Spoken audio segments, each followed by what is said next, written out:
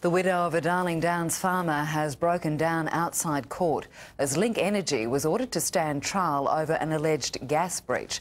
Katrina Blowers, what are the charges? Well, Sharon, the company is accused of 5 counts of willfully causing serious environmental harm over alleged carbon monoxide poisoning at its underground coal plant at Chinchilla.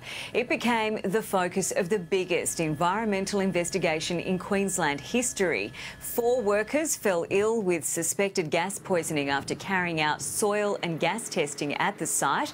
Pam Bender's husband, George, committed suicide last year after years campaigning the underground plant had polluted his land. Our grandchildren, or my grandchildren, great-grandchildren, and no one seems to care. Linc Energy is reiterating its innocence and says the evidence has gaping holes. The company faces over $32 million in fines and the trial date is yet to be fixed.